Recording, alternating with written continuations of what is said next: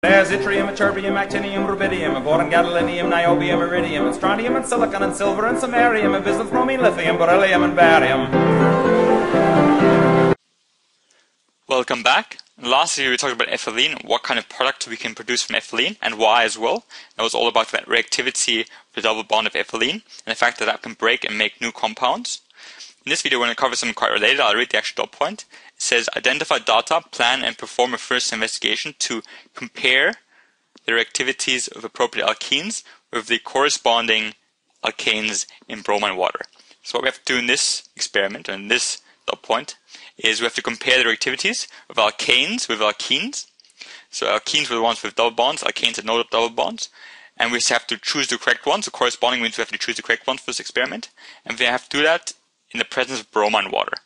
And before we start to go through the experiment, I'll go over what alkenes and alkanes were, and why exactly we chose bromine water for this experiment.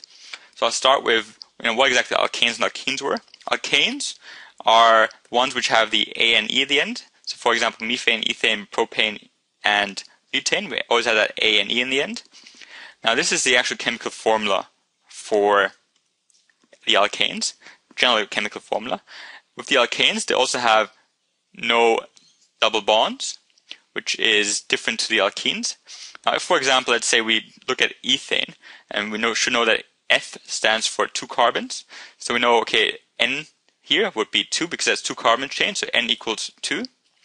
So if we have that given, we can figure out exactly the chemical formula. Because we said eth stands for 2 carbons, we know that C is 2. Now H2N plus 2, that's 2 times 2 plus 2, which is 6. So overall, the chemical formula for ethane, this is ethane. So eth, meaning 2 carbons, and the ane at the end making it an alkene, would be this. So we can use that to figure out the chemical formula of different alkanes. With the alkenes, it's very similar, except for they have an ending of E and E, such as ethane, propene, and butene. Its chemical formula is slightly different, and the reason why it's slightly different is because they have no double bond. They do have a double bond. So have double bond, which means they have a few less hydrogens in it because of double bond. So if, for example, again, we're looking at ethene, we know eth stands for 2 carbons.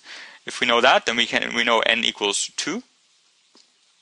And using that, we can figure out exactly the chemical formula for ethene. So we know C2 because N equals 2. And then the rest is just H2N. So H is 2 times 2 because N is 2. And that's H4. And that is the formula for ethene. And remember, the systematic name is ethene, but the actual common name we usually use is ethylene, but they're both the same thing. So now we figured out, okay, what is alkanes and alkenes, and what is the major difference? The major difference is that one has no double bond, which are the alkanes, and the other one has double bonds, which are the alkenes. But I want to talk about reactivity, because this is what this dot point is all about reactivity. And if you remember from your year 11 chemistry, you have talked about reactivity and what exactly that is. Reactivity all has to do with how likely it is for a element or a compound to form new compounds. So how reactive they are, how likely they are to form new compounds. That's reactivity in a nutshell. Now when it comes to this here is the periodic table, and you might remember that we know that the halogens, which are the group 7, are the halogens. These are very reactive, and the reason why is because they have 7 electrons in the outer shell. And how much do they want? They want to have 8 to be happy. So if they have 8, they're happy, but at the moment they have 7. So it's very likely for them to grab 1 electron and become stable, become 8 electron rich in their shell, which makes them happy. So these here, the halogens, are very reactive because they're very happy just to grab 1 electron and become extremely happy. So within those halogens we have bromine. So Br is bromine, and bromine is a halogen, which means itself loves to grab electrons. And you might remember the word electronegative. Electronegative is just used to describe different elements which are really happy to grab electrons. And bromine, because it's so close to having 8 electrons, is a very electronegative element. Now when it comes to this experiment, you have Now, if you think about the actual, because we're supposed to talk about the reactivity of alkenes and alkanes. Now, there's actually only the same exact elements in both alkenes and alkanes. It's all about CH for the alkanes and also about CH for the alkenes. So what exactly makes the reactivity different for alkanes compared to alkenes? When we said in the last video, that was all about double bond. Like this double bond means, if we look at the Lewis dot structure, it means that actually in double bond there are 4 electrons in the middle being shared between 2 carbons. This is a double bond. Whereas in a single bond, there's only 2 electrons being shared. So this here is our double bond. And you can imagine if you have, for example, something like a bromine, which loves to grab electrons. If you have a bromine close by, what is it going to be attracted more? Is it going to be attracted more to the one which has lots of electrons, or the ones that have less electrons? Because the bromine is electronegative. It's going to love to grab onto this and break this and grab some of these electrons. It'd be less likely to go towards a single bond because it's just less electrons. And the double bonds are the alkenes, and the single bonds are the alkanes, which is why the alkenes are more reactive. But because it's a science and we have to prove that they're more reactive, that's why I've done this experiment, to show that they're actually more reactive. That's why we use bromide water, because bromide would love to grab electrons, so it would be likely to grab electrons from ethylene. So before we start, again, there's another part we have to cover. It says select the appropriate alkenes and alkanes. Now, why wouldn't we choose, for example, ethylene and ethane? These are the ones we cover so much. Why wouldn't we choose them as our alkanes and alkenes for this experiment? The reason why we don't is because they're both gas. Now, the reason why it's a problem is because we're actually going to put these into bromide water. So this here is bromine water. Now, if we're going to put that into bromine water, if it's gas, what's going to happen? Are they going to react together? Well, they might, but they're quite likely just to be going in and then popping back out because they're gas. They're going to move quite fast. So they're actually not going to stay together to react. Even if we put a stopper, like if we put a stopper on it to prevent it from flowing out, it's going to spend most of its time actually just sipping around in the middle, not reacting with the bromine. So the reason why these are not appropriate, alkenes and alkanes, is because they're not liquid. They're not going to be able to react with the bromine water. So these are not appropriate because they're not liquid. But the appropriate ones are called cyclohexene and cyclohexane. Now these are both alkenes and alkanes, and they're both very similar. So the cyclohexene is this one here. I'll write it out, cyclohexene. And because it has an E at the end, it makes an alkene. And its formula is C6H10. Now, if you might have noticed, this actually doesn't fit the normal formula of CnH2n. But rest assured that C6H10 is actually a alkene. The only reason why it doesn't have that same amount of hydrogens is because in the cycloform, which means that circular form, it just has less hydrogens. That's just the way it is. Same thing with the alkanes.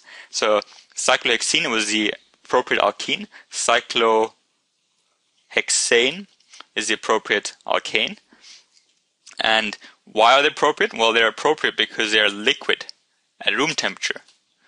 This ring increases the boiling point, the circular form, which means it's actually liquid, not gaseous at room temperature. So we can use it, we can mix it with bromide water, which is why they're actually appropriate.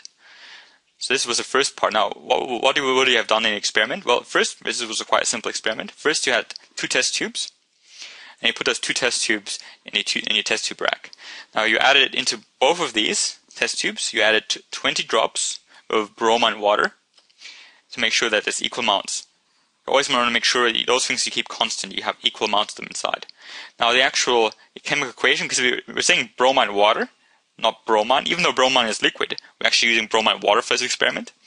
And what bromine water is just your bromine molecules reacting with a water molecule. And what they do is they form new compounds, which are HOBr.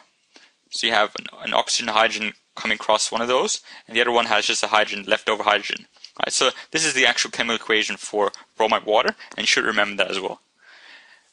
Next, you would have had, so you have test tube 1 and your test tube 2.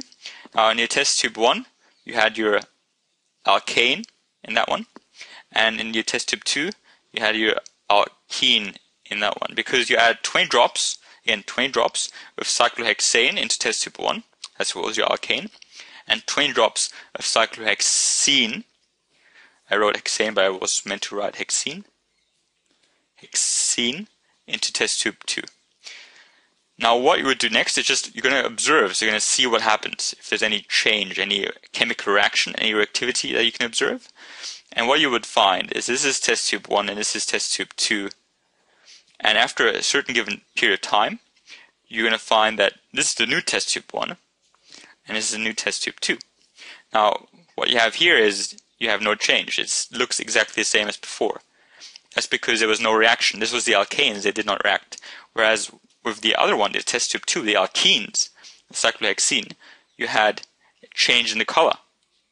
So the color is it faded, it decolorized a bit, right? So this color is faded, which means it's not as strong anymore as it was before.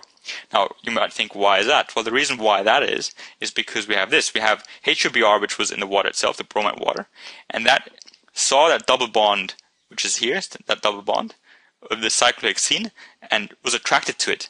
And it broke it, so it actually broke that double bond, and then came across this structure. So we have cyclohexene, which is this here, cyclohexene, reacting with hydroxide bromide, and then creating this new structure, C6H10BrOH. And because the bromide, some of the bromide is not anymore in solution, but it actually has gone onto the structure, there's less of it inside the solution, which means the solution itself is faded. That's why the color changes, because this bromide has got onto structure and it's out of solution, and the color fades. Right, so know this chemically, both these chemical equations we introduced, know them for your HSC exams. The appropriate alkenes and alkanes were cyclohexene and cyclohexane, and you would have observed a change in the color for your cyclohexene, your alkene, but not for your alkane, because alkenes are more active than alkanes. Now make sure not to drink or wash your hands after you use bromide water. This bromide is obviously slightly toxic because it is a halogen. And yeah, those are the really important safety issues.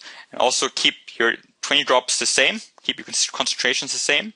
That's also important for setting up scientific experiments. But I hope this was useful. Thank you for watching.